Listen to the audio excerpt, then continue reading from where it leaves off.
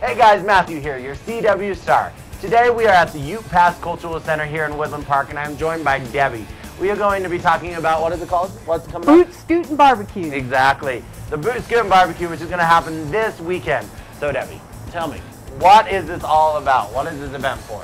This is our first annual fundraiser for the Woodland Music Series, which is a free concert series every second Saturday of the summer months, June, July, August, September, and it's always free. It's always free, guys. That's a great thing, because I know concerts are fun. It's not far from Colorado Springs, having a good time, and it's beautiful up here. How can you complain about seeing a concert up here? So Debbie, this Saturday, what's going to be happening at this Boot Scootin' Barbecue? Is it just dancing? Is it just eating? Is it drinks? What's going on? It's going to be a combination of all of the above. You're going to come in, you're going to eat a great barbecue dinner, you're going to do line dancing, and if you don't know how, there's going to be an instructor to teach you. So you'll do your line dancing, and then it opens with a live band, which is the Black Rose Band out of Colorado Springs.